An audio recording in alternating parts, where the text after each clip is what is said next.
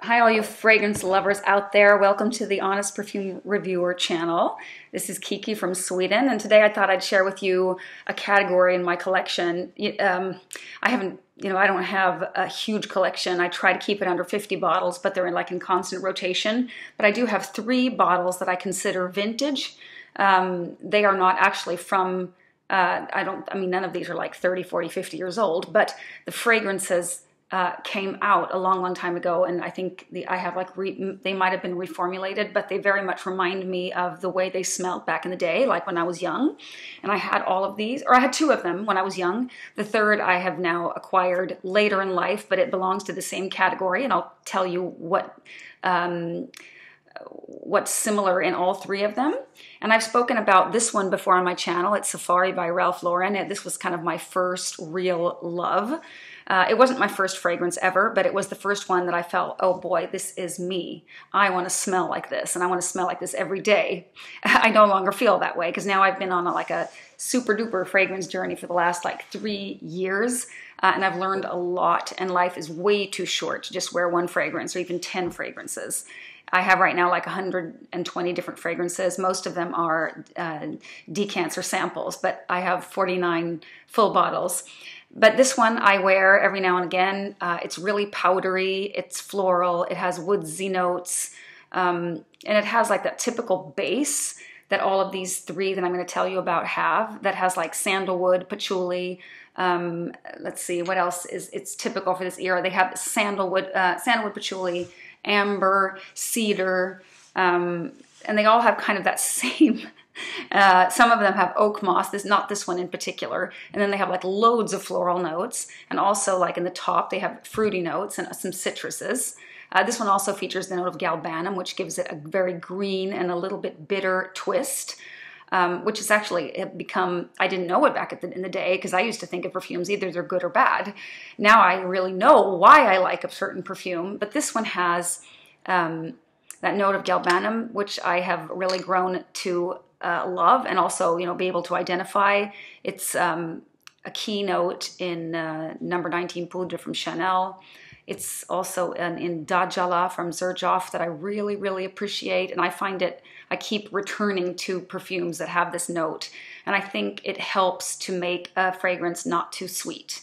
That's the function. I think it's not the note in itself. It's kind of a supporting kind of note in perfume composition. This is my analysis, and of course I am an amateur so far, but that's my take on galbanum's kind of role in perfumery. So I wear this I can wear this any time of day, but I think it really works for a formal dinner, a night out. I always get compliments for this, and the performance is incredible, which I find is actually a lot of fragrances were back in the day. And I think maybe it is because of that base, because it has both amber, patchouli, and woodsy notes like sandalwood, cedarwood in the base, which kind of is a fixative and makes them last longer. So if you are not a fan of patchouli, this might be a little bit difficult, the way they always use patchouli to create this kind of performance. I'm not 100% sure that this is the reason, but someone told me that, and I think it kind of makes sense. And the patchouli, there's not enough to it can't be called a patchouli fragrance, but it for sure is in here and plays an important part. Okay, so the second one that I have, I actually swapped this a few years ago. It's Boucheron. I think it's called Boucheron, and it's the EDT version, and this is a 2003. Let's see, or is it does it say 13? It might be from 2013. I think that sounds more reasonable. 2013. It has been stored well in the dark, in a dry place, because it's absolutely perfect smelling. There's nothing wrong with it. And some people might wonder, how long does a perfume last? And it really depends.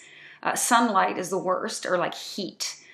It's not going to go bad 10 minutes in the sun, but if it's a whole season, it's kind of in a sunny room and the sun is hitting your collection, that is not a good thing. Okay, so this one is kind of in the same ballpark as Safari, but it doesn't have that powderiness. It's more of a transparent fragrance. It's like a whole bouquet of flowers with that typical late 80s, early 90s kind of base with patchouli, different kinds of woods and amber. And then it has like so many floral notes listed, so many citruses listed, and fruits.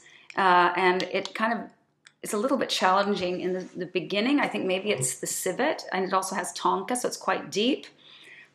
And then when it dries down, it becomes a little bit more of an easy wear, kind of vanillic tone. And I think even a person today that is not like my age might appreciate it, but they'd have to get through the dry down, which might remind them of their grandmother or their mother.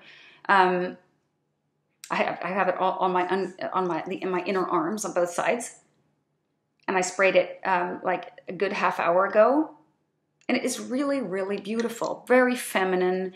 For me, of course, this is mainly maybe, well, at least I can't separate the fact of that I appreciate the nostalgic feeling that I get when I sniff this. This like brings me back to my early adulthood years, like when I was in my teenage years and early 20s, I would say. And it just, I don't know, I had no words to describe what I thought about the fragrance then. And now that I have the words to describe it, it's really hard because I have that association from back then. I just found that it made me feel really like dressy, feminine, looking good, smelling good. And the smell kind of sticks with you all night, kind of giving you wafts of your own fragrance kind of coming back at you. And I really like that. I appreciate perfume with a good performance. I recently shared some of this with my mother-in-law. She didn't like it at all. She thought it was quite horrible and not fresh, and I don't know what it was. But she's from a different generation. Maybe she kind of missed the high days of when this was popular. I don't know. But I really like it. And if you're into like classic fragrances and you like Safari, maybe try this, because I think it is a really nice fragrance. It has like orange flower and other white floral notes. And I think it's quite likable. If you can get past maybe the first 5 or 10 minutes, which might feel like a little bit dated or like a little bit for an older person, perhaps. Okay, and so the third one in this little category of my collection is, I have made a separate video of this. It's called 24 Faubourg, and it is from Hermès.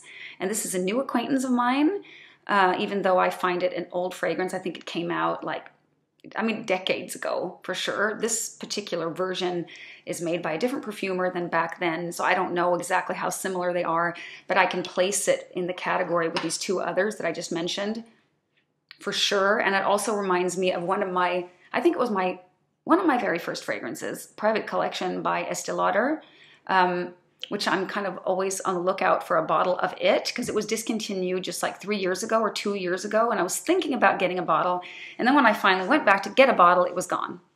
And that fragrance is really, really green, and I think it has the note of galbanum, I'm not sure, but some other green notes as well, like a little herbal.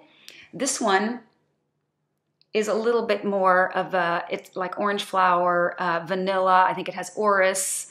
It has all kinds of, I think there's a few fruity notes on the top. It has that typical note structure. And back in those days, they also used to list like all the notes. I don't know if it's all the notes, but very many notes compared to like niche fragrances, the way they're marketed today. You only get like 3 top notes, 3 mid, and 3 base. Although, of course, there's much more to them. And I don't know if it's they don't want to give away too much of their, secret recipe, or if they just want to make it easier for people to remember them, or what it is. And there are even houses that don't list notes at all, like Orto Parisi. There are fragrance houses that only give you like 4 notes and don't even divide them up into the, top, middle, and bottom, like Perfumum Roma. I really appreciate getting a note pyramid so that I can kind of like use my nose and hunt for the different notes. I appreciate that. I forgot to mention one note that might make this one a little bit more of a challenge, and it has civet.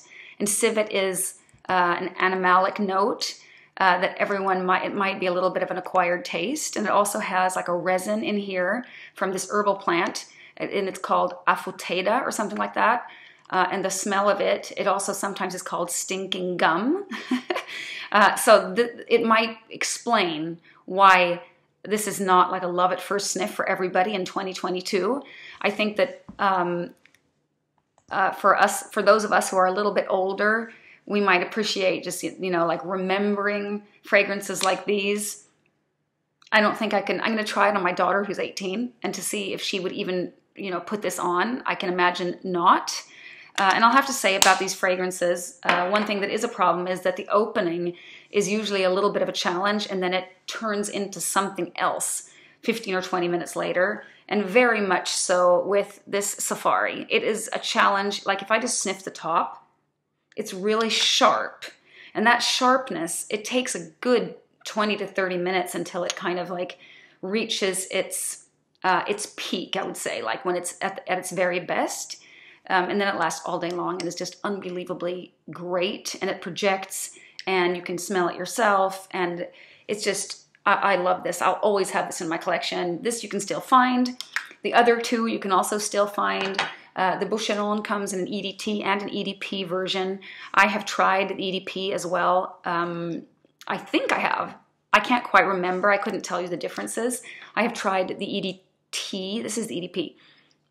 Let me see. Just a minute. Let me check that. Yeah, this is EDP. I've tried the EDT as well, and it's also quite wonderful. And I think if I was standing side by side and having to choose, I've actually swapped both of these. This one I bought online because they don't have it like at your local store anymore because it's been out so long. But you can definitely find it. And you can find really good deals on it too. So it's not that pricey. I have also tried this in a parfum concentration, and it's really similar. I'm wondering if it might be identical. They just put it in this little tiny bottle and called it parfum. It's really, really similar, especially in the dry down. Maybe there's a difference in the beginning, but I think the performance of this is fantastic. And I really I have no need. I just bought it because I was curious about if there was a huge difference. Anyway, those were my thoughts on these vintage fragrances. And I was happy to see that actually people are still reviewing them, young people, and appreciating these. And I'll tell you one little fact about this fragrance. This was a favorite of a very famous, I think she was Mexican, a really famous singer. Her name was Selena something. Selena, with an S-E-L-E-N-A. And she would bathe in this, and this was like her very favorite perfume. And she started wearing this when she was 18. So that gives you an idea about it is not a grandma fragrance. It was just what was popular back then. And I think she died like when she was 24. Someone murdered her. I'm not quite sure of the story. I have to look into this person because I guess she was really big stuff in Latin America. Anyway, I recommend that you get your nose on those. Bye for now.